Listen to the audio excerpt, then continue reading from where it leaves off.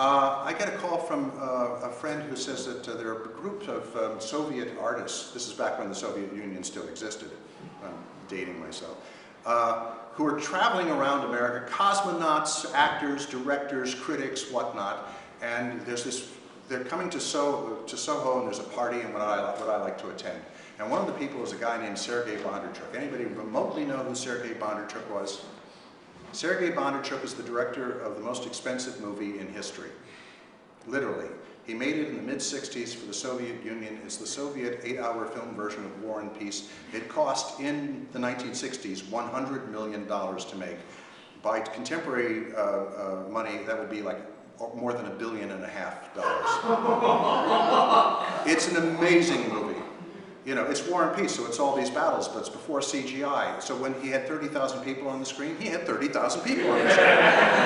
Really, he had a helicopter shooting down from a mile, and you can see the battle lines, the costumes that they wore for the war scenes. It took a year for them to make the costumes for one bloody scene. It's an astonishing film. Also, the dramatic stuff is wonderful. I see this film, which is a long movie. I see this film 6 or 7 times. I'm just enthralled by it. And so I'm told, you know, I have a chance to meet Sergei Bondarchuk, and they say, bring along somebody that the Russians will find interesting. And I think, Paul Sills is in town, and I'll bring him along. And Paul says, who is this guy? I said, well, I've got a tape of the film. I'll show you some of it. And he looks at it and he says, okay, this guy's the real deal. Okay.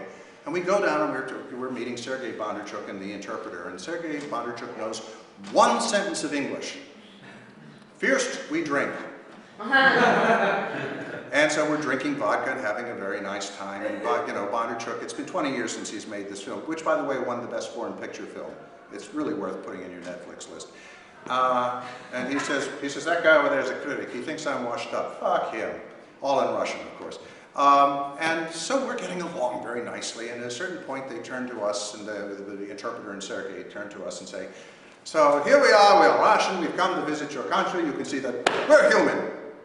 We are. You come to Russia. We'll see that you're a human, you know? And Paul says, well, actually, my grandfather came from Russia. And I said, my grandfather came from Russia. And he says, well, they say, well, come home. What we don't mention is our grandfathers left Russia about 15 inches ahead of the pitchforks that their grandfathers were aiming at their backs. You know, and because, you know, our grandfathers were like, you know, Jewish, which is not exactly even today the most popular thing in Russia. You know, Sills' grandfather got to Ellis Island. His name was Konrad Bolachakowski. Okay? And the guy at Ellis Island said, Konrad Bolachakowski, that name will never work in the United States. You need something shorter. Quick, what's that book you're carrying? And Connie pulls out a book, and it's John Stuart Mills. And he says, all right, we're going to make it Mills. And that becomes his name, Make Mills. Sills' grandson is named Make in honor of his grandfather, Make It Mills. My family, I guess the family lived in a town called Poltava, and it was wealthy enough to have a maid. And the Cossacks were coming. And the maid said, go down into the basement and let me handle this. Because Cossacks were never good news, right? You saw Fiddler on the Roof, you know this, right? So, you know, the Cossacks come, they boom, boom, boom, boom. Where are the Jews?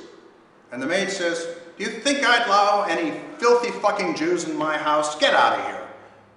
And they believe her. That's why I'm alive. They go and kill the people next door. So anyway, apparently, Paul and I, that's called a segue.